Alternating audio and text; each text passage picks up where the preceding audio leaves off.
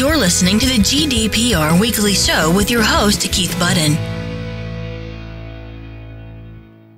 Welcome to this week's episode of the GDPR Weekly Show. As normal, start out with a shout out to our new listeners this week. And this week we have new listeners in London, Cardiff, Portsmouth, Southampton, Birmingham, Reading, Guildford, Swansea and Coventry. And we have new listeners in Spain this week, in Madrid and Barcelona and Bilbao. And we also have new listeners in Italy, in Turin and Milan, in Perth in Australia. And then over in the USA, a good response to my request last week for you to reach out for new listeners for the show.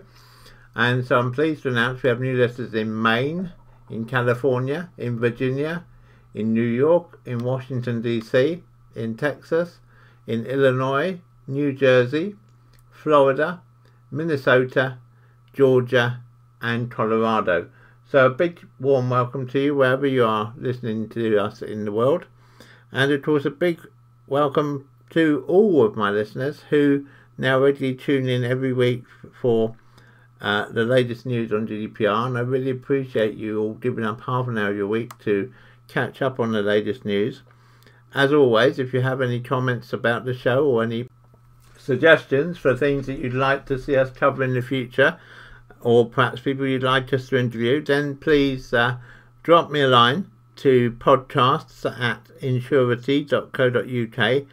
That's ENSURETY.co.uk, podcast@insurety.co.uk, or you can find the link on the podcast page of our website at https://www.insurety.co.uk.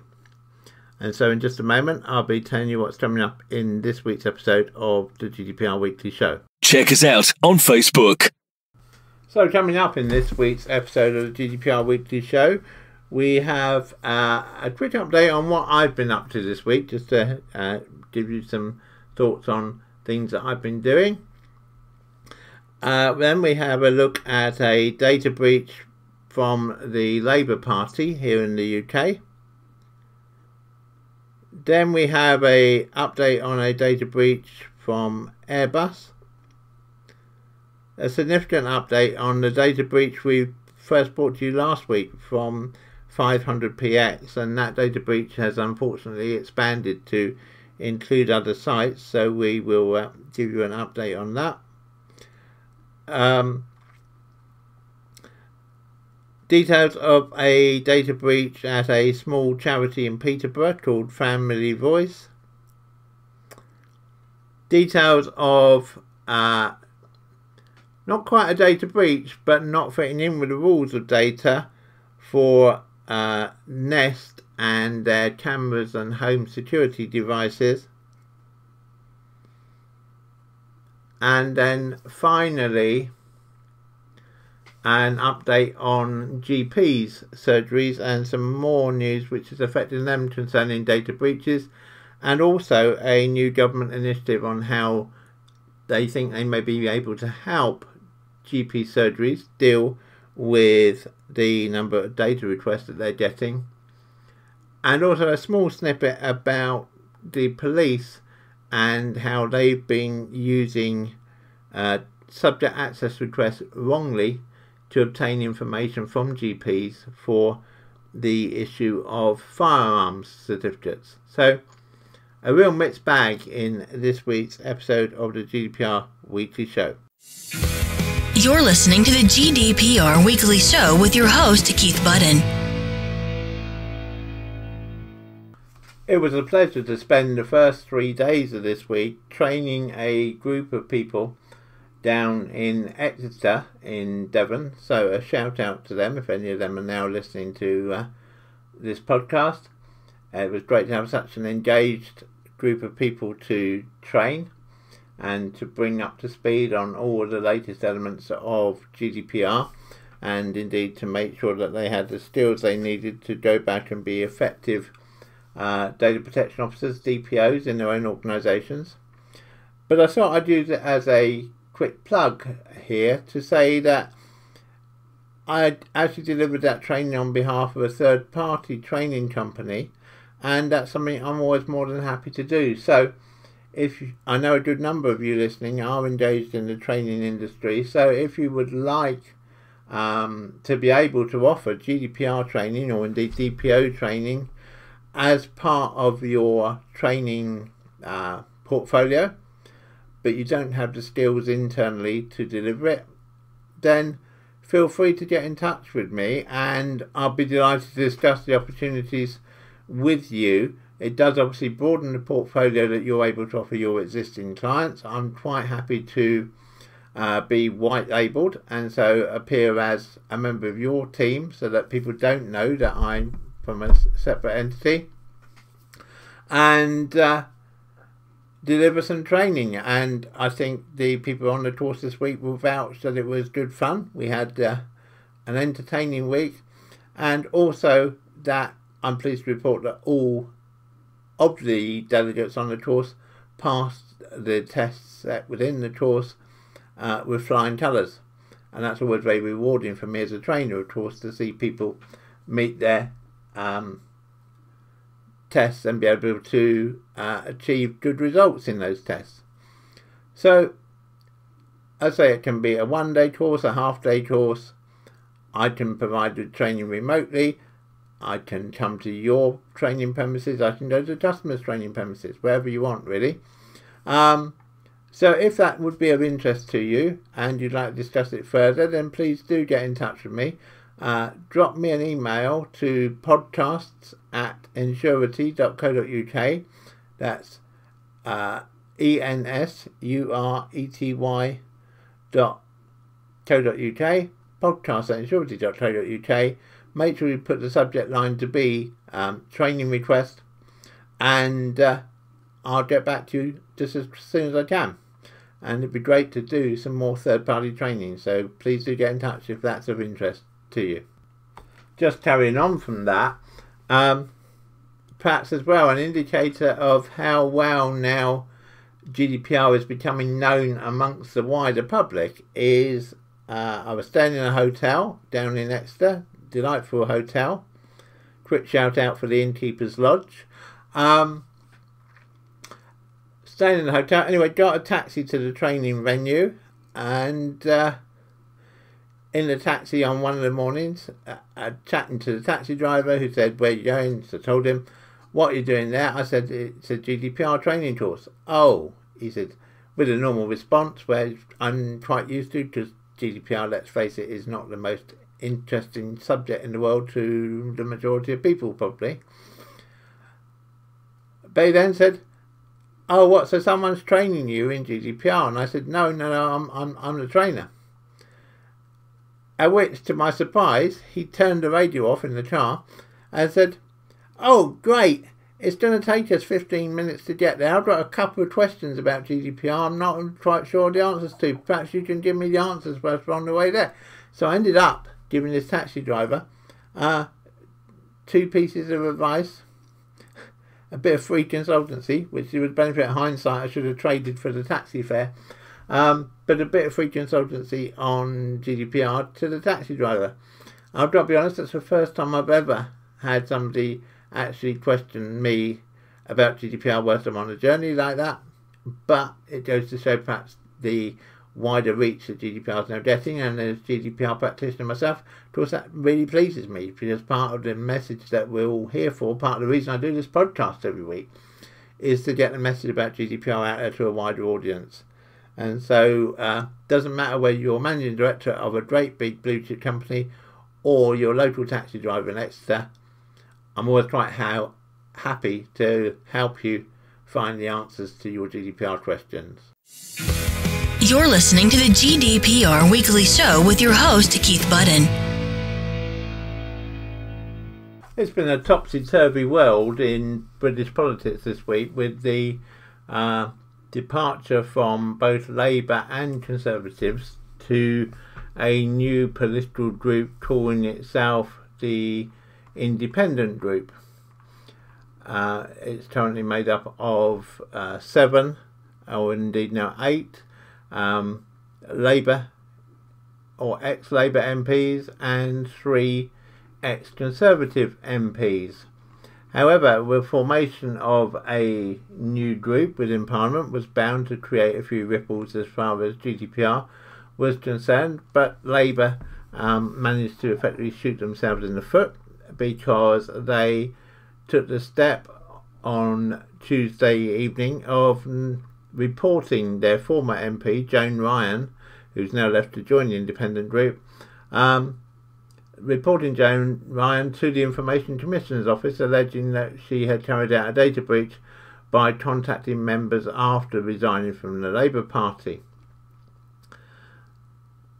Of course, the issue here is that the Labour Party themselves are the data controller, and therefore ultimately any responsibility for a data breach lies with them and not with the individual who may have carried out the data breach.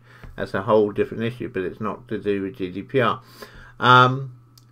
Anyway, as a result of the breach, Labour took the decision to shut down 2 of their major pieces of software which they use. One called Contact Creator, which they use to identify specific people in a constituency so that candidates can target them with messages, and another internal piece of software called Organise. The party's General Secretary, Jenny Formby, said that data held by the party, including data within Contact Creator and other systems used for election or other campaigning work, may only be accessed by individuals who are authorised to access it, and may be used only for the purposes authorised by the Labour Party as the data controller. Much of the data held on our systems tends to reveal individuals' political opinions and is therefore special category data benefiting from enhanced protection under the legislation. We tried to contact the Labour Party without success, but we did get a comment from Joan Ryan herself, who said that she had no idea what Jenny Formby was talking about. Neither her or her office had access or used any Labour Party data since Ms Ryan resigned the Labour Party whip and subsequently her membership of the Labour Party.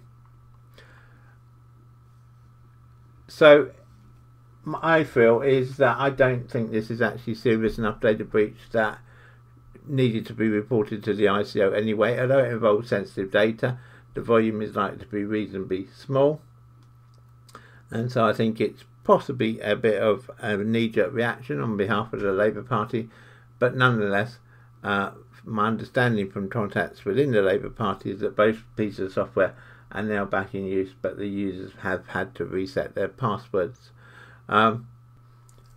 So easy to see how data that is affected by GDPR can become a major issue, but also highlights perhaps the need to stop and think before actually deciding whether a breach is serious enough to report it to the Information Commissioner's Office, the ICO. You're listening to the GDPR Weekly Show with your host, Keith Budden. European Airspace Corporation, Airbus, disclosed details of a data breach this week. The data breach actually happened back towards the end of January, but they've only just released details into the public domain, and they say that some personal data was accessed, but it was mostly professional contact and IT identification details of some Airbus employees in Europe.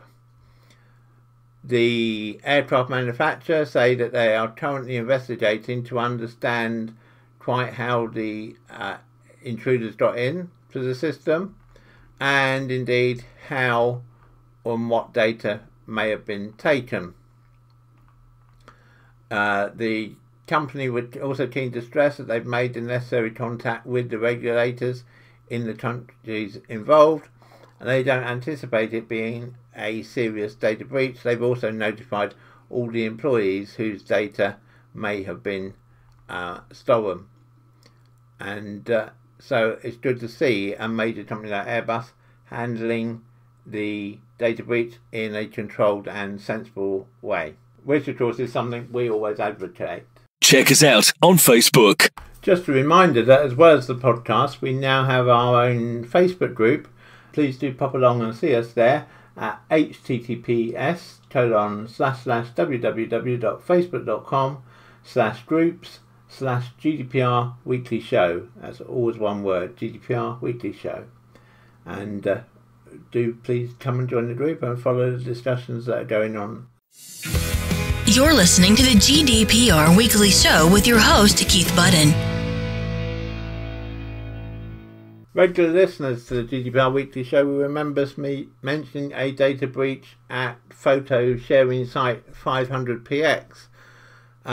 It now appears that breach was wider than we originally anticipated, in that it's not only involved the site 500px but also a number of other photo related sites, including EYEM,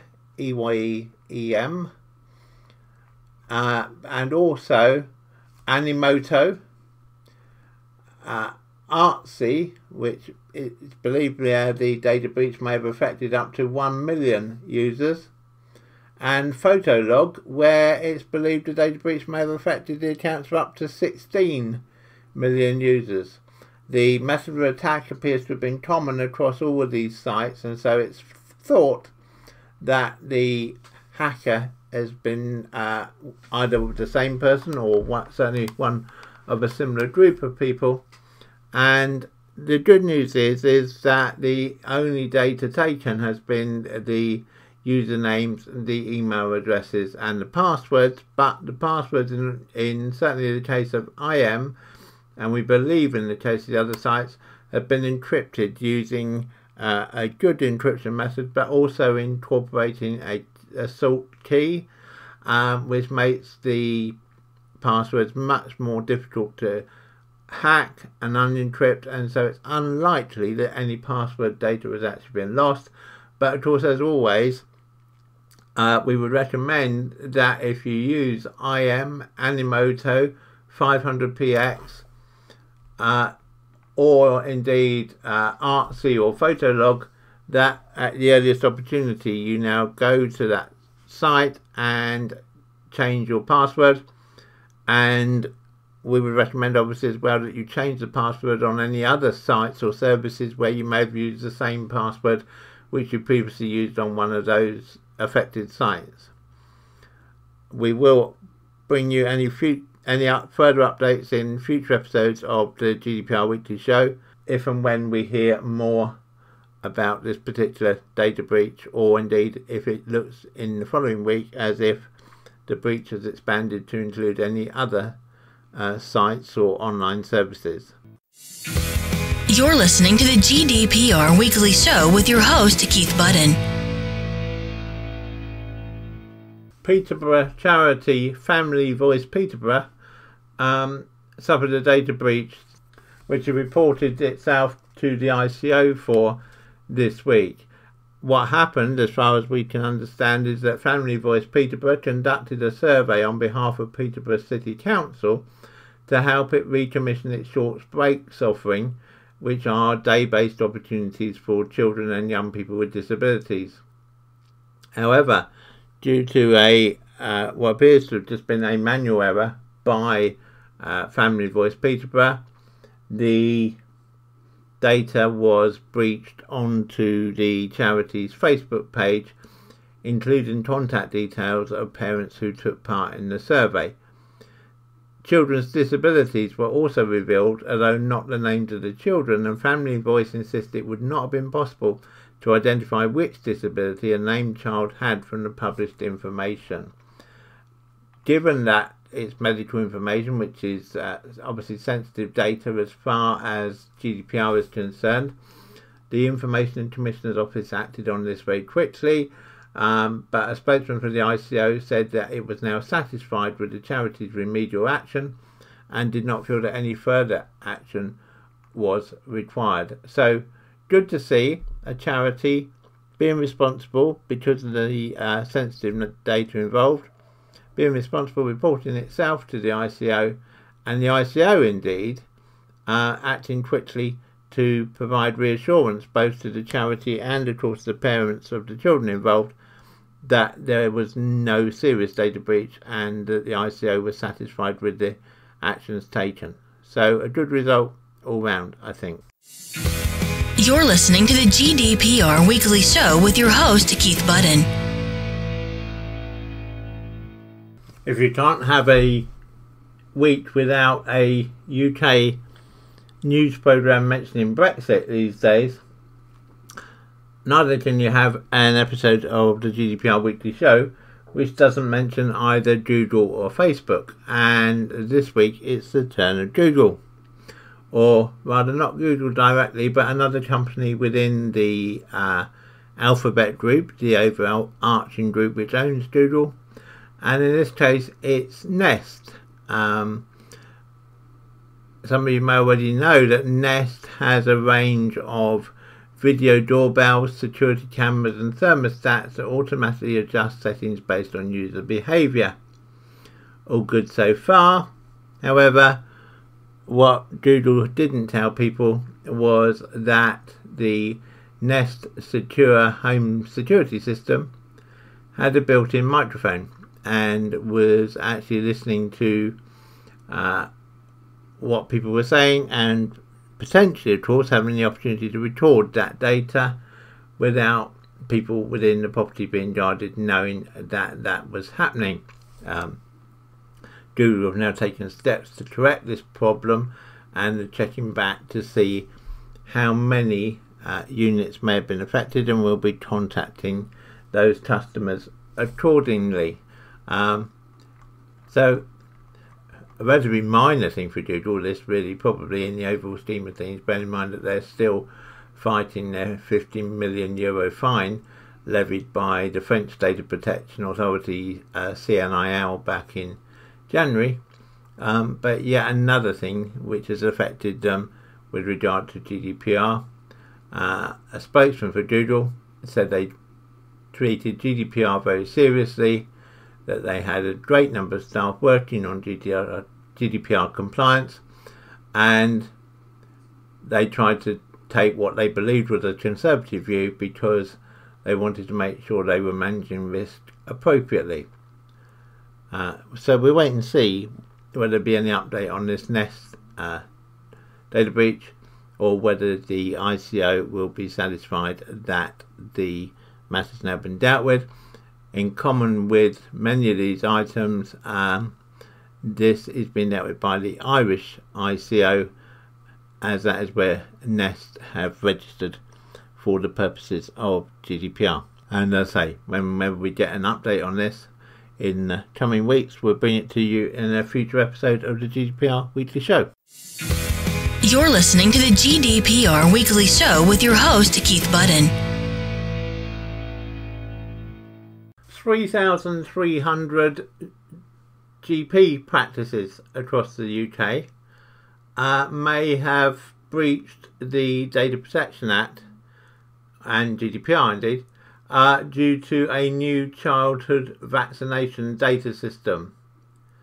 The British Medical Association has warned around 3,300 GP practices that the new extraction system, which is used to share data with the Child Health Information Service, may be in breach of GDPR.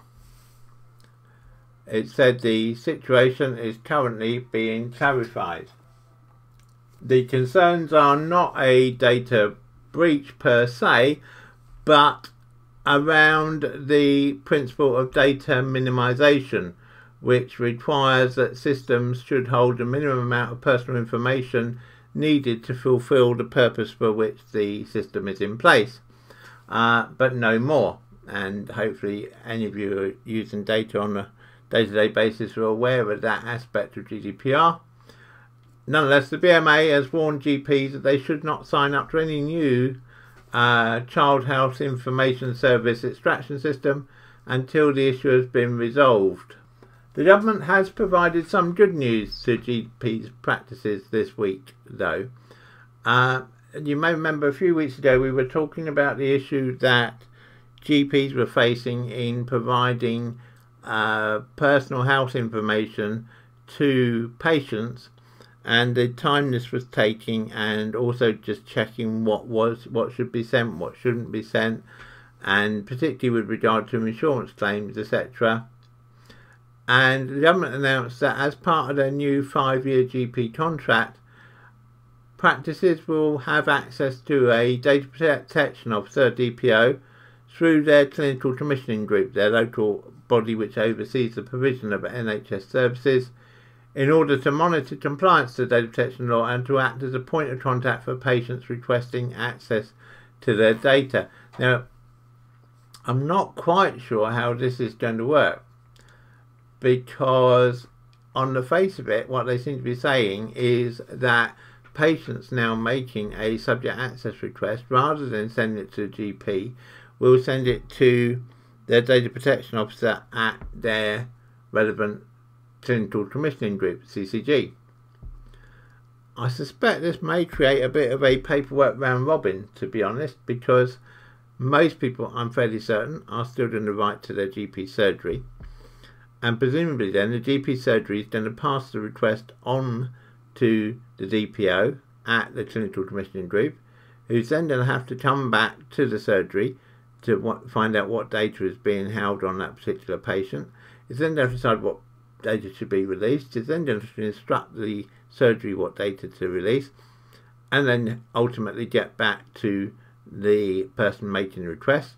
And bear in mind that all this has to be done in just 30 days. I can sympathise with the logic behind what the government is doing here. Personally, though, I'm not convinced it's the best way of solving the problem. I think they're still going to have the problem here of trying to jam a square peg into a round hole. But we shall see. And again, doubtless this will continue to come up in future episodes of the GDPR Weekly Show, so we will of course keep you updated. The government's allocated £20 million to this, so they're obviously taking it reasonably seriously. But I think there are two issues. I say, one, I think it's going to create a round robin. B, where are they going to find all these staff who are trained as DPOs to be able to do the work for the clinical commissioning group around the country? Perhaps there's an opportunity there for them to employ a trainer, hint, hint. The other issue that's happened is that the police may be breaching GDPR, which is a bit of an irony, really, because the police have been submitting subject access requests to GP practices to establish whether patients are medically safe to hold a firearms licence. And the ICO's now got involved in this, because the ICO's not at all satisfied that this is how things should be happening. And indeed the ICO's issued some advice which has said that the ICO is aware that access to medical records for personal firearms licensing has raised concerns given the more stringent provisions of the new data protection regime. But it's our view that, this is the ICO's view, that the police have adequate powers and authority to deal with this, as they've done hitherto, namely by approaching the GP direct for information they require. This would permit the GP to provide only information which in their professional judgment was pertinent to the application, rather than, of course, all the data which is having been released under a subject access request. This would not constitute consent in data protection terms, but they're satisfied that because of the legal obligation upon the police to provide, obviously, the safe operation of the firearms licence methodology, that's fine to release the data, but only the data which the police need to make the decision on the firearms licence, and not all of the data about the subject, which would have been the case released under a subject access request. So, a bit interesting when the one part of the government actually slaps down the police for not applying the law correctly. So, just a little note to end this episode of the GDPR Weekly Show. You're listening to the GDPR Weekly Show with your host, Keith Budden. So that brings us to the end of this week's episode of the GDPR Weekly Show. I hope you found it useful. I hope you found it entertaining. Please do let me know. Let me have your feedback by sending an email to podcast@insurity.co.uk. You can find out more about us at Insurity at www.insurity.co.uk. And I look forward to speaking to you again, same time, same place, next week. Have a good week, everybody, and remember to keep your data safe. Check us out on Facebook. The GDPR Weekly Show is an Insurity production. Follow us on Facebook at www.facebook.com/Insurity.